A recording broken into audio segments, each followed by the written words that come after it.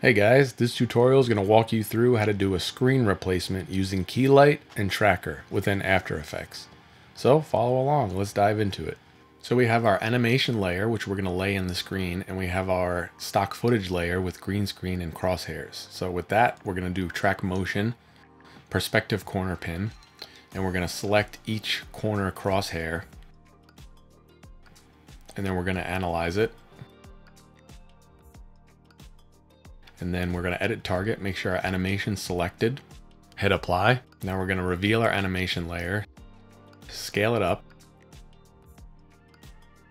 and then we're going to make that our bottom layer. Add the key light to our footage layer, and we'll key out the green.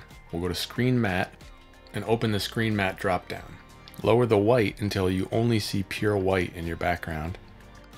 Then we're going to take the clip black and we're going to raise it up, raise screen despot up until the crosshairs disappear. Change this back to final result, and there you have it. Check out our Etsy shop if you like this design, and follow us for more.